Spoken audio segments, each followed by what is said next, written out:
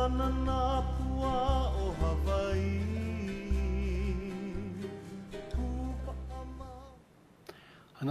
Hawaiian Makamaka, and welcome to a Second Glance, where we take a review of what's happening here in Hawaii in this particular program, a review of what's new in Hawaiian sovereignty. This is sort of an update and a collection of what are the issues that now address us as we address the subject of Hawaiian sovereignty. And what I will do is not go into the historical elements and, well, not too far into the historical elements, but start out with what's happening, what has happened in the 1990s, and from there move on with some clarifying remarks about the difference between Native Hawaiian rights and Hawaiian national rights, and why this dichotomy has caused a lot of confusion in many people's minds. We will also talk about the integrationist approach, the Akaka Bill, the independence model, and how we have this, what we call this hakaka, or this difference between these two models, and how we can bring it together and unite the efforts of the people. The issue of Hawaiian sovereignty came about, well, it's always been in Hawaii since the overthrow of Queen Liliuokalani, when the United States participated in this conspiracy to change the regime in Hawaii, one that was favorable to the United States, and in fact to incorporate Hawaii into the United States. It had a rebirth of this idea of Hawaiian sovereignty in about the 1970s through the activism of many people involved in the farmers movement, the Kahana Valley issue, the Protect Kaho'olawe Ohana, the ethnic studies battles at the University of Hawaii. In the meantime, other issues were still going on, the challenge in the Vietnam War in the United States. There was issues of civil rights and human rights, and Dr. Martin Luther King leading his charge. You also had the American Indian movement, AIM, starting up and creating some dissension within the United States, asking about indigenous peoples or the First Nations peoples. So it was within this context that Native Hawaiians also started looking at the Hawaii situation. It started more as a cultural issue and with some aspects of spirituality and sacredness of land. And then as we did further research, we took a look at what was in our history and the illegality of the overthrow. For many of us, we had not even known about the overthrow. For myself, I got that information from Queen Liliuokalani, and it was in her book in which she spoke to me and spoke to many other people with regards to what had happened in Hawaii. And so you had this uprising of this Hawaiian spirit, questioning the legality. We went into courts, and I've been in and out of the courts using that as a forum. I've also done some work at the United Nations advocating on these issues and trying to bring out awareness. So in the international arena, in the local arena, in the streets, in the movements, issues of Hawaiian sovereignty and the illegalities of the occurrence in our history, and the fact that Hawaii now sat on this heap of illegality, and how were the legislators going to comport with that history and what they're trying to do with, for example, the stolen lands. They call it the ceded lands, and issues such as that. In the United States, in the meantime, finally we were able to get the ear of the two senators who are still in the Senate, and that is of Senator Inouye and Senator Akaka. And as a result of that, as well as support from the representatives in the House side, you had an apology or a confession to the events that occurred and the United States culpability in that occurrence, as well as the state legislature also adopted a resolution essentially confessing to the illegalities of the United States. Another thing that occurred was the formation of an organization that many people said could never come about, and that is because the Hawaiians could never get together. So this language of dissension and division proved many people wrong, and you formed an organization known as Hui Na'auao. Hui is a grouping or a gathering or coming together, and Na'auao was of wisdom, of thoughtfulness, things like that. So Hui Na'auao was formed in 1991 among many different organizations that dealt with the issue of Hawaiian sovereignty or the issues of Hawaiian land, and in coming together we agreed that we would essentially be an educational organization, not taking sides of one particular organization or another, because among the organizations there were disagreements as to how to exercise what our rights should be or are recognized at the present time. And so with the agreement that we would be merely an educational program, we went out and tried to educate as many people as possible, including the state legislature. In 1992, the state legislature says, you know, the issue of Hawaiian sovereignty is so vibrant at this time that we would like to form a special council, and so they formed a Sovereignty Advisory Council to advise the legislature on how to deal with this subject. I sat on both Hui Na'auao as well as the Sovereignty Advisory Council, along with, I think there were 9 of us on that council. And what we essentially said to the legislature is that the United States is a delinquent in international law, a violator of international law, and these are issues that needed to be addressed. We had some people in the legislature at that time in positions of power, chairman of the Senate Hawaiian Affairs Committee, who refused to accept the report, and so the report laid on the side, and the Sovereignty Advisory Council, what was called SAC, was sacked. They then formed another organization. They said, well, rather than 9 people appointed by the legislature, what we will do is form a larger organization, more representative of the voices of the people, and we will select 4 organizations selected by the legislature, incorporated into the legislation, and we will allow other Hawaiian organizations to nominate other members of this council, and we'll let the governor, the Hawaiian governor, John Waihee, pick and choose who among these nominated he wants to sit on this council. So everyone agreed to it. 21 people were eventually appointed to the council. I had been chosen as one to be so appointed. It was called the Hawaiian Sovereignty Advisory Council, and we were to advise the state legislature on how to proceed in addressing the issue of sovereignty.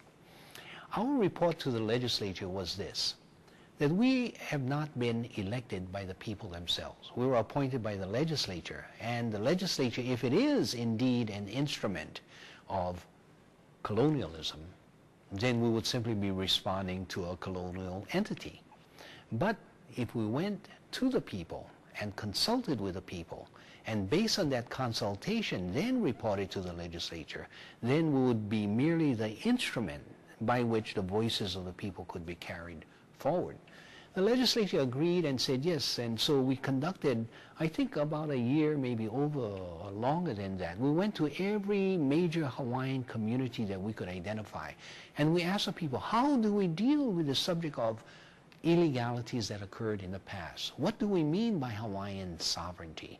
And you know, we have one group and another group and different, they call themselves nations or governments or the Republic, and you have Kamehameha, the 6th or 7th, and you have a Lilio Kalani, or you have Pu'uhonua, or you have a Kia'aina, and you have people making these representations in the international community as well.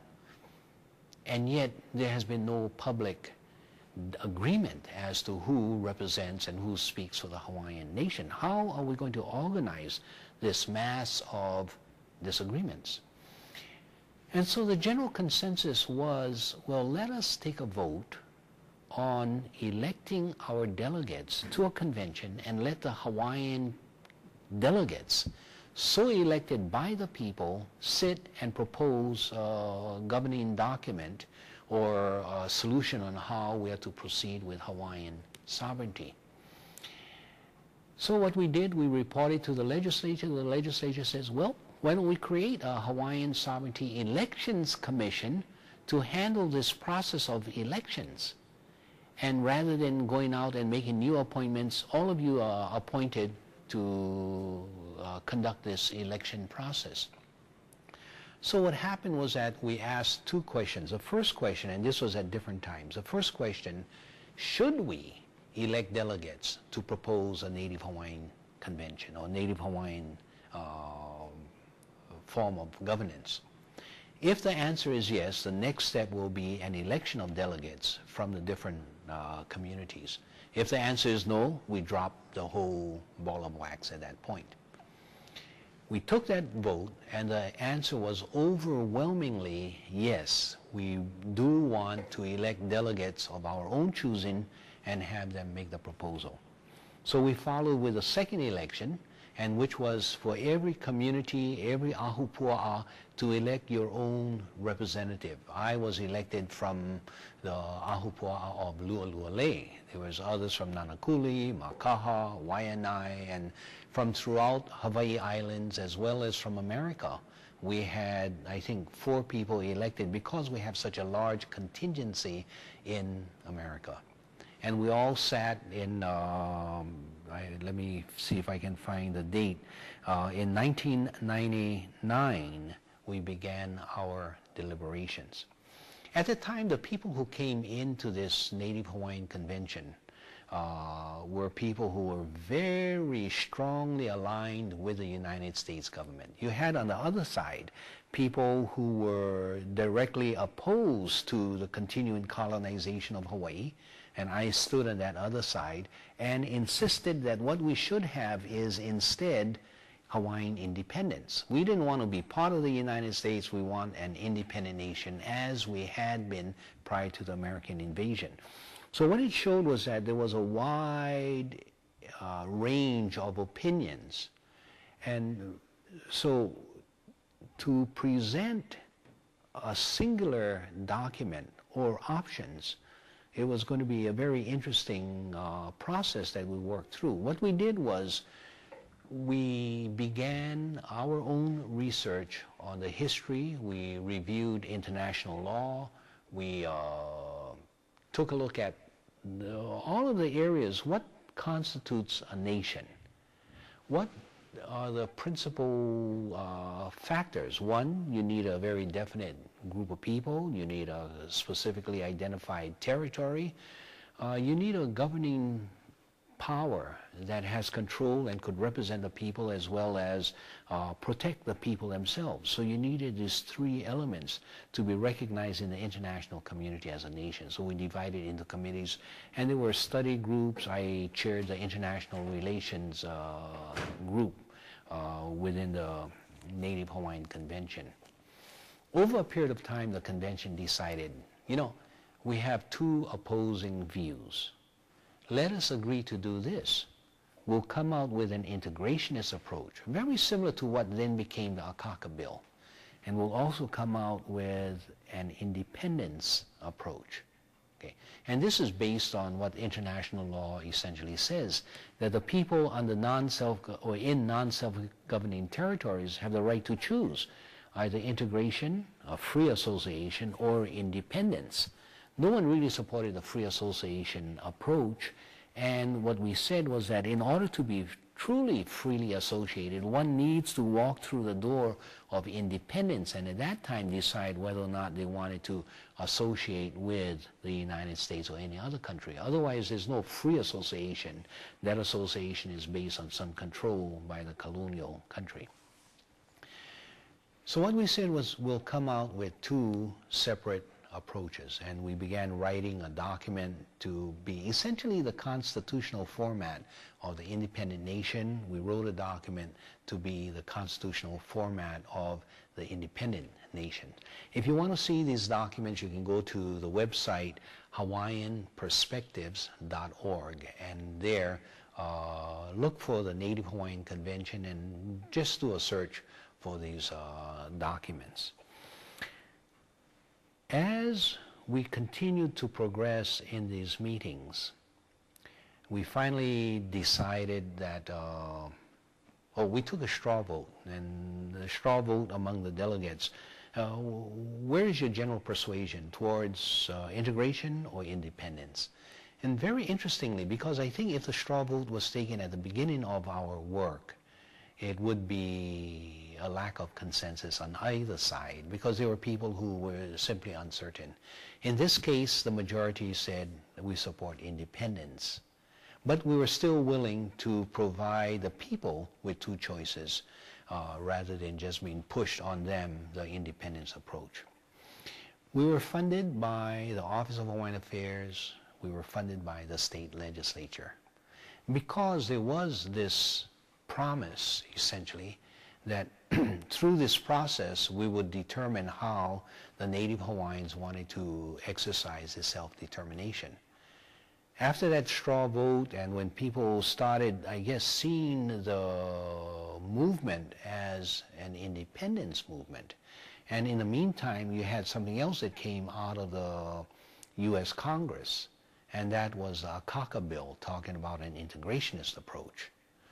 Well, we found that monies and support from the Office of Hawaiian Affairs coincidentally dried up to the Hawaiian Convention. We found that the money from the state legislature coincidentally dried up as we applied to the state legislature.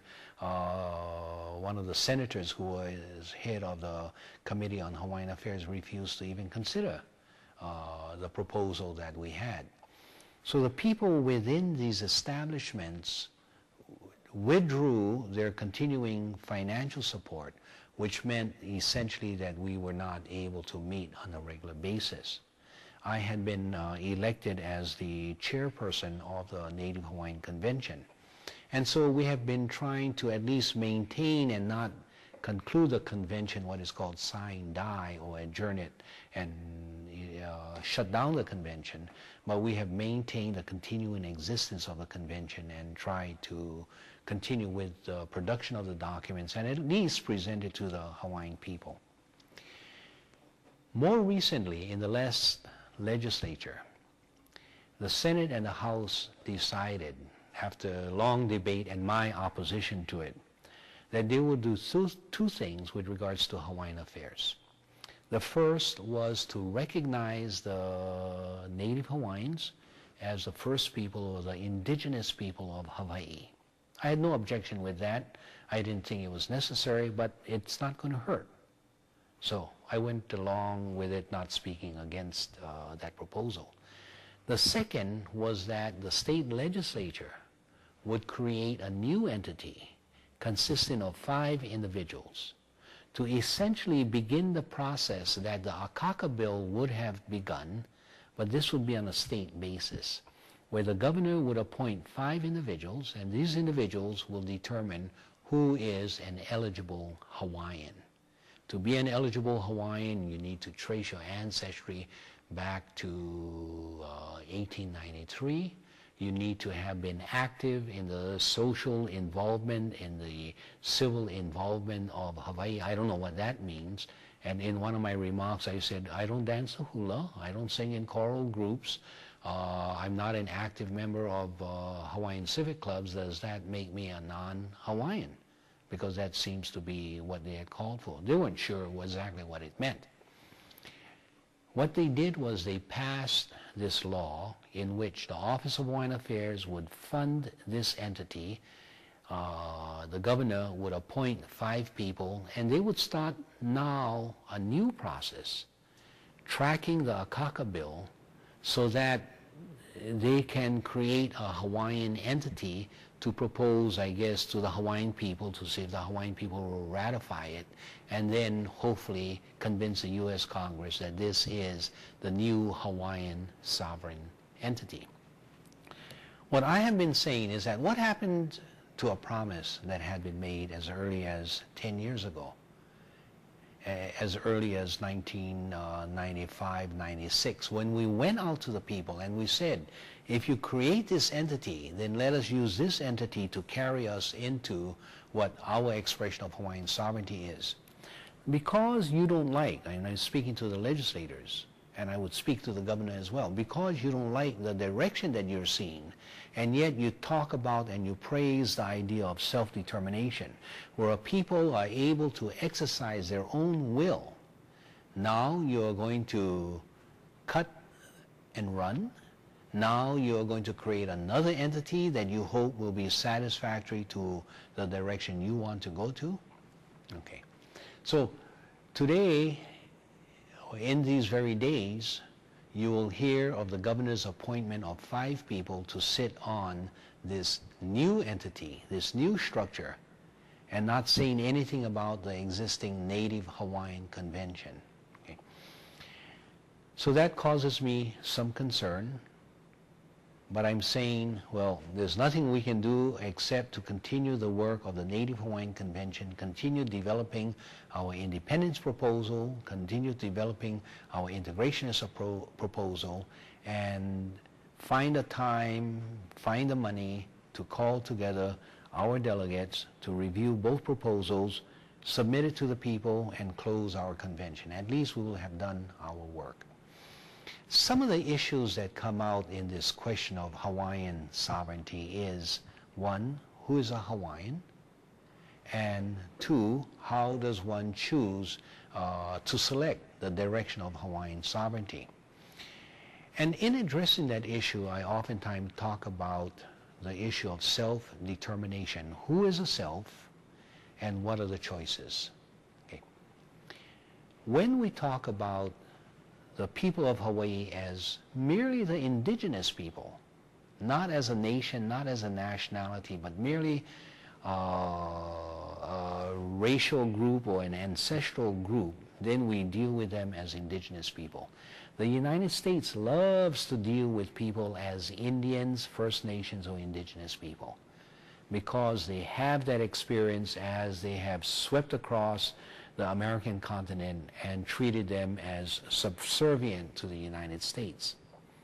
In the Hawaii experience, we were not merely indigenous people of the land. We were a nation. We were recognized in the international community as a sovereign, independent nation with treaties and executive agreements with the United States and many other countries. So to treat the Native Hawaiians, or to treat the issue of sovereignty as merely an indigenous people, is not keeping faith with the history, is not being true to the history. So rather than the issue of indigenous people, what we should be addressing is the issue of nationality. We were Hawaiians not merely because we were indigenous, but we were also Hawaiians because many of the people who came into Hawaii and chose to dedicate their loyalty and allegiance to the Hawaiian king. They could have been Caucasians, they could have been Japanese, they could have, and they were Caucasians, Japanese, Chinese, Filipinos, people of many different races, Africans, and a lot of Pacific Islanders who were Hawaiian citizens. They were Hawaiians because that was their nationality. So part of the question that we try to address is, to what extent are we able to slice away the non-indigenous Hawaiians from this entity? In the independence model, we are saying we're going to take 2 steps. First, let's let the indigenous Hawaiians decide what is the model they would like to have as an independent nation. The choice we have made is we have to be a multiracial,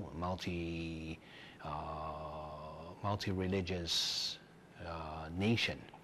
And so we need to incorporate as another step to invite the non-indigenous people who also commit themselves to being Hawaiian to participate in their own election of delegates, and let us meet together and let us form a common bond of nationhood. Okay. With regards to the integrationist approach in which the United States looks at its indigenous people, now in that case it's dealing specifically with indigenous people. It doesn't want to deal with the issue of nationality. It doesn't want to deal with the issue of nationalism, the issue of independence. So if it is just an integrationist approach, then we'll deal only with the native Hawaiian people, which is what the current bill calls for, the appointment and creation of this native Hawaiian entity. The controversy has been in the Akaka bill, which is essentially the integrationist approach. How do you stand? Do you want integration or do you want Hawaiian independence? When I am faced with that, and I'm going to advocate within the Hawaiian Convention the following. Let us not divide ourselves with the wrong use of the English language. We are misusing the conjunction or. We say choose either the Akaka Bill approach, the integrationist approach, or the independence approach, as if that is to test our loyalty. The conjunction is wrong. The conjunction should be and. You can choose an integrationist approach as long as we are under the arm or under the footprint of the colonizer, and you can also support independence. And that is a reality that to a large extent our Hawaiian people face.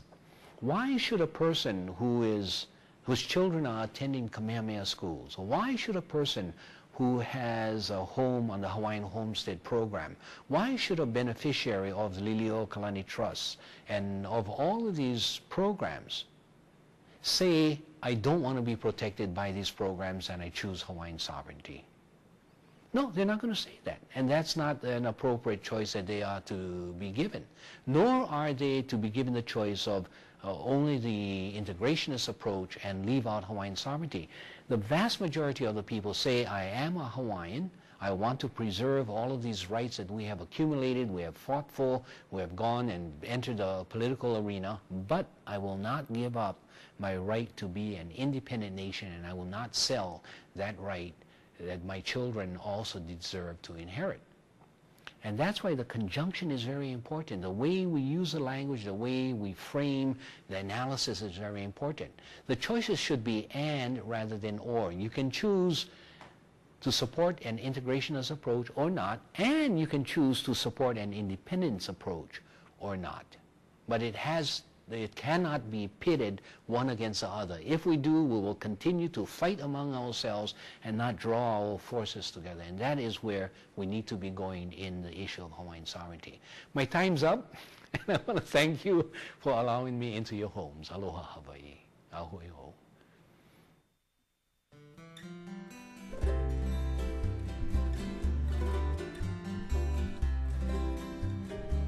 Kaulana nā pua o Hawaii,